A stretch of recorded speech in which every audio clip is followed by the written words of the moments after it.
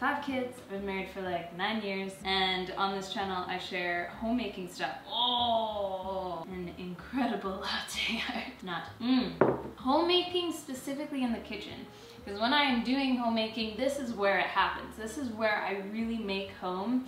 Everywhere else through my house, it's very different than what I specifically do here. And that's why there's many reasons, but one of the reasons I really just showcase homemaking in the kitchen. I also feel like homemaking in the kitchen can really make or break you. Some people have incredible homemaking through the rest of their house and they struggle in the kitchen, maybe vice versa for others. But I find if the kitchen isn't running well, other things really do feel like, personally for me, fall apart. So that's why I really focus a lot of time here. Anyway, today I thought I'd do a Q&A. I asked my Patreons to send me questions for me to answer. We're also in a sunny, cloudy day, so our lighting's gonna be all over the place, don't mind that. If you're not a Patreon, you should be. I'm posting all my recipes that will be on my new and improved website for my Patreon family first. I have shared it to some other people using my Patreon, but from now on, it is just for people who signed up for the Sourdough Starter. So if you haven't done that yet, just do it. It's $5 a month, and it's a great way to support me and get some cool new recipes and content. So I'll be reading off the Patreon post as well as some DMs that were sent my way. And while all this is happening, I thought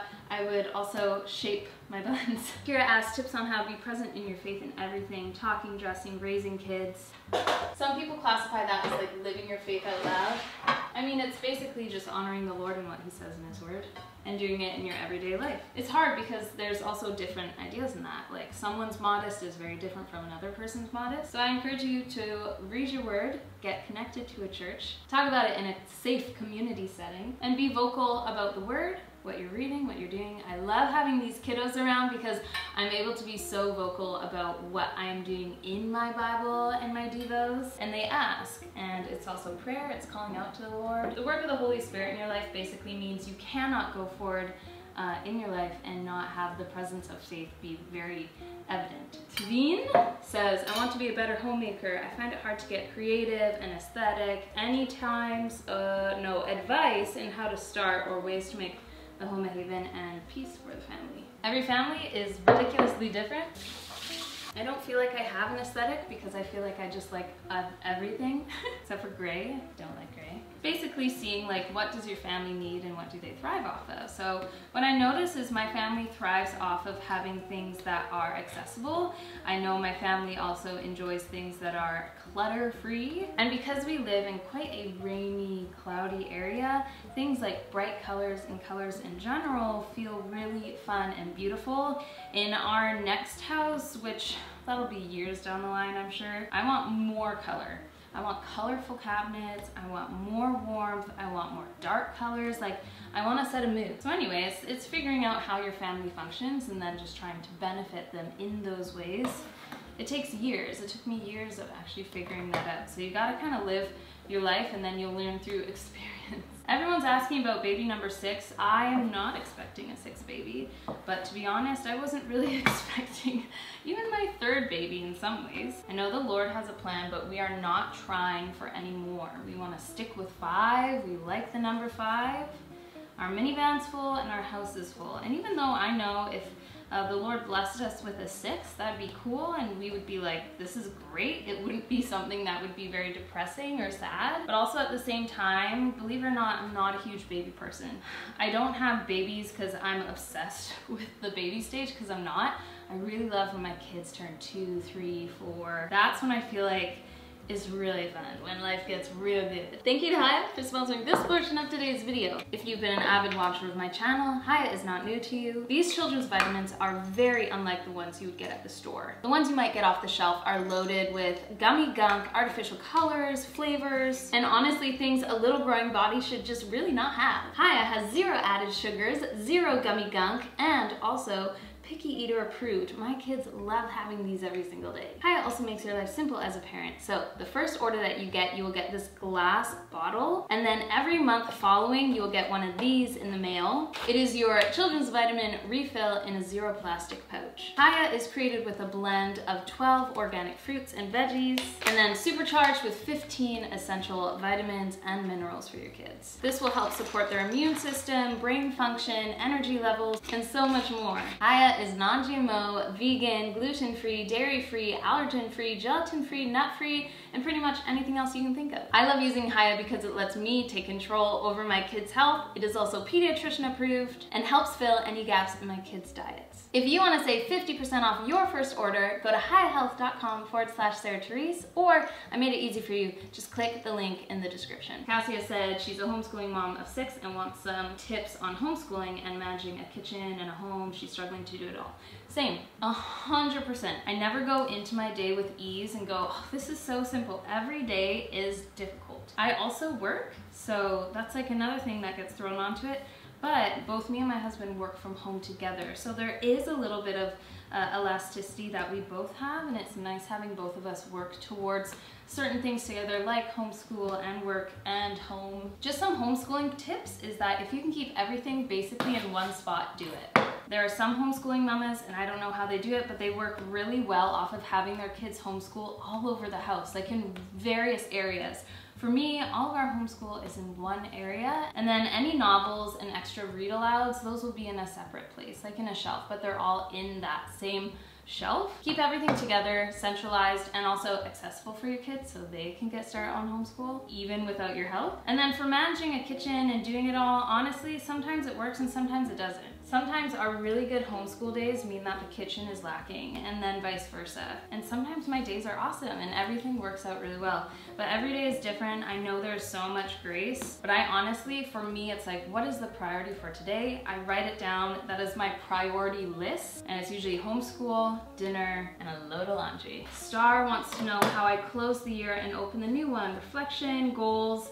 Nothing, absolutely nothing. I haven't done New Year's resolutions or goals or words in years. I actually realized it was something that felt more frustrating for me than anything, just trying to find a word, just trying to do it, just trying to have New Year's resolutions and then failing at them or something. And I was like, you know what, my goal shouldn't be these things, and that's just that's just how I function.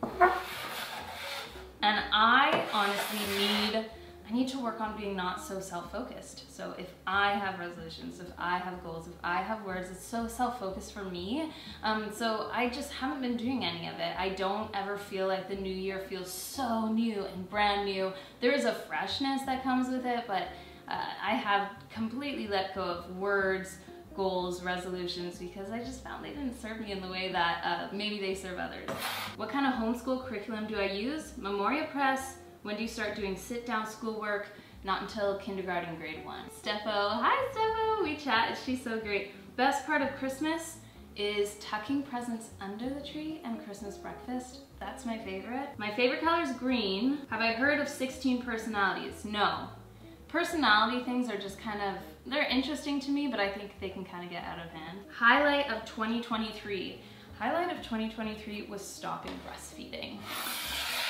That was, and I know that's like so weird, but I loved breastfeeding and I always love stopping it. It's not very often I've ever felt really heavily connected to breastfeeding. It's something I do enjoy stopping. Looking forward to in 2024, Lord willing, no more children, and fixing up this house entirely.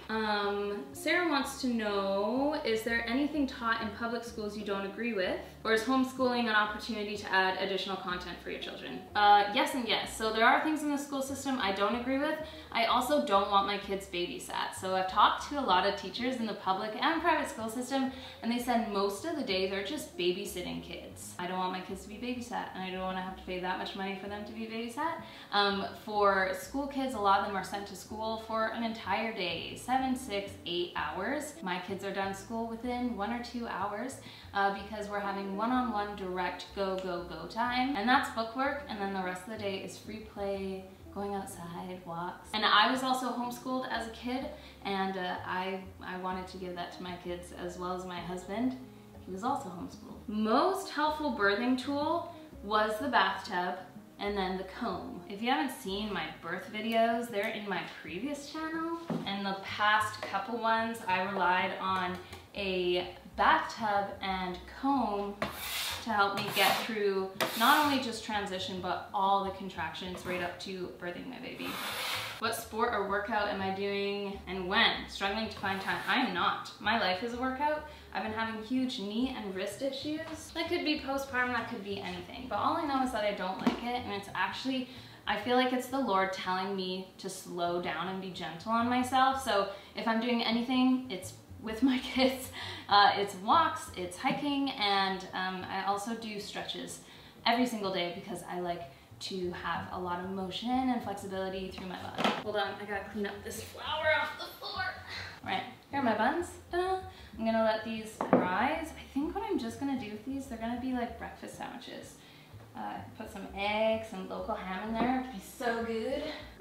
Do you ever watch your old videos? How do you feel about them now? Your content evolving over time? I never watch my old videos, ever, ever. I have completely separated myself from my old videos, previous channel. I'm also not a, this is funny, I'm a YouTuber and I do not watch YouTube videos. Yeah, I don't remember the last time I actually watched a YouTube video. It's not something I've done. I reach for a book before I reach for YouTube. My content evolving though, I know how that's just happened naturally because it used to take me days, sometimes weeks to edit a video previously, and now with this channel, it's slowed down. I can do it in an evening at my own pace. It's simple. So my content is more simplified, but I think also I was just over the clickbait. I was over these thumbnails. I was just over it. And I thought, you know what, if you want to watch my content, do it. I don't want to force you to or clickbait you into it or make it seem like more than my video really is. I guess I just wanted to finally be a little bit more honest and truthful with what I was presenting in my content. Sport or activity you wanted to do as a kid, you never pursued? No. I wanted to pursue dance and I did when I was a kid, but now as an adult, I wish I could go back and also pursue a type of music, but I didn't. That's on me. How often are you recognized out in public? Probably weekly. What kids show drives you crazy? I don't know. My kids don't watch anything that drives me crazy. We love like Little Bear, simple stuff. Funniest, weirdest sponsorship offer you've ever gotten? Socks. Socks. It was like 1-star rated socks on Amazon, and they wanted to do it in exchange for product. So I would do a dedicated YouTube video in exchange for 1-star rated socks. Candace has all the questions. Okay, Spitfire. Did you get anything for Christmas? Yes, a brand new sewing machine. If your life was a movie, who would play you? I have no idea. An unconventional pet you would want to have? Ooh, I'd love an ant farm in my house. But I would probably hate to have an ant farm in my house. An ant is also not an animal. Your favorite quality about yourself? Very goal-oriented, and I work well with goals, but that might also be something I don't like about myself because if I don't hit my goal, I don't rest until I do. So jump into a pool of anything. What would it be full of? My church family.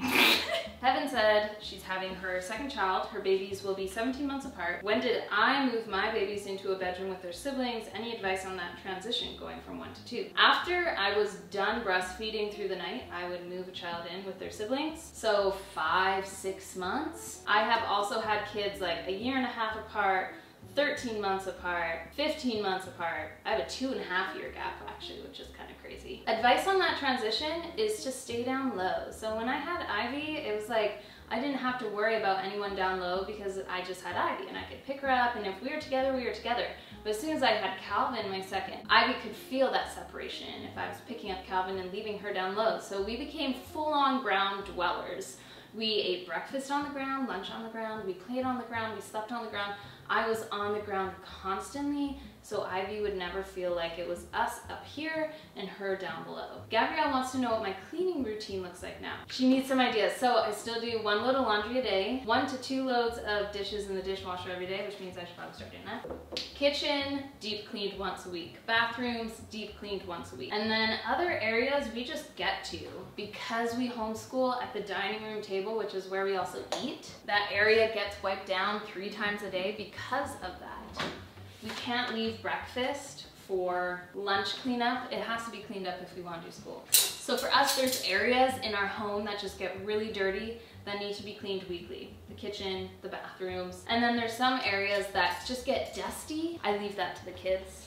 And that's another thing. If you have kids, your kids can do dishes. Usually the kids do this, but I'll do this because I'm here. For me, it was like, what needs the most attention? What gets gross at this time? How can my kids help? How can I do this efficiently? But I gotta tell you, one load of laundry a day, seriously, it changes everything. She also wants to know, how has minimalism changed with the more children I have? How have you maintained it? There's some things I can't change. My kids have to have lots of curriculum and books for school, and I don't stay minimal with certain things. Books, absolutely not. Dishes, no. There are things that we need constantly and go through constantly. So much of the time people think minimalism means that you just don't have a lot of stuff. That's not what it is. It's you don't have more than what you need. I still have a small wardrobe. It's actually a capsule wardrobe.